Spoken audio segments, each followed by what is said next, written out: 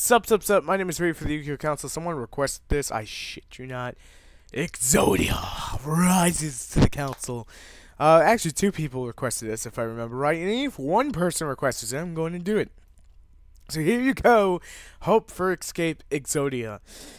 I can smell the salt in the air. Let's talk about Exodia. We have the 5 pieces of Exodia, the 3 card Ds, the triple Scarecrow, and a triple Fader. The main point of the deck, obviously, is to get to Exodia, so your extra deck doesn't matter. But why the hell am I running all this? It's just mainly for shits and giggles. It really is. Alright, so let's talk about spells. We have the 1 day of peace, the triple Upstart Goblin, and the triple Pot of Duality. Pot of Duality into one of the Battle Stoppers or to the card D is good Yu-Gi-Ohs. Then we have 2 Wabakus, 3 of the Legacy of Yatagarasu, 3 Threatening Roars, 3 Reckless Greed, 3 Gift Card, 3 Hope for Escape, and 2 Accumulate Fortune. Now, these are the cards I'm going to explain. Gift Card, you need your opponent's life points to be higher than yours for Hope for Escape, and the higher they are, the more you're going to draw.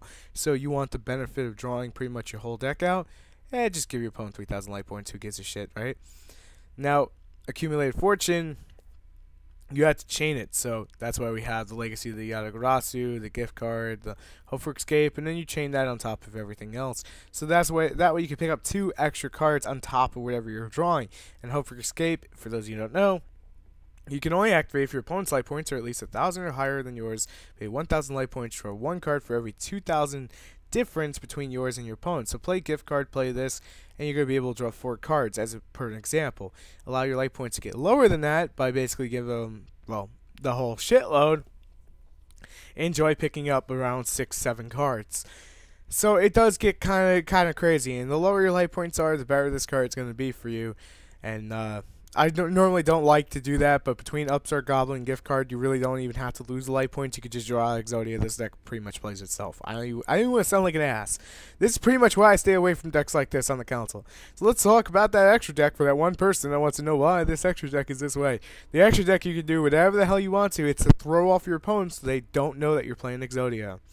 3 Dragon Master of Knights, 3 5-headed Dragon, 3 Blue Eyes Ultimate Dragon, 3 of the Ultimate Battle Machine, and 3 Elemental Hero Divine Neos. That is the deck profile.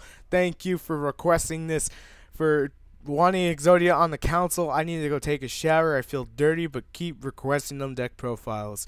I'm ready for the Yu-Gi-Oh! Council. Make sure to rate, comment, and subscribe. I will see you later. Bubble bath time. Peace.